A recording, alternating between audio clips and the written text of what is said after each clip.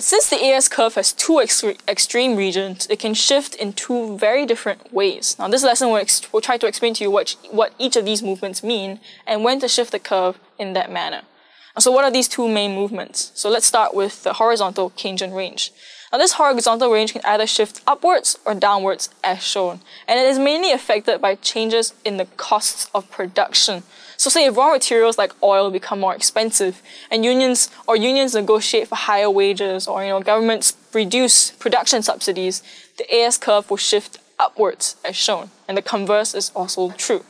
Essentially, in order to determine whether the AS curve will shift upwards or downwards, you just need to figure out whether the firm's cost of production increases or decreases, respectively.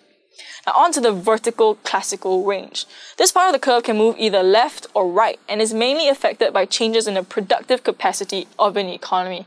And it does move in a similar manner to the production possibilities curve. So since the classical range denotes full employment level output in the economy, it is affected by factors that impact the maximum amount of goods and services a country can produce.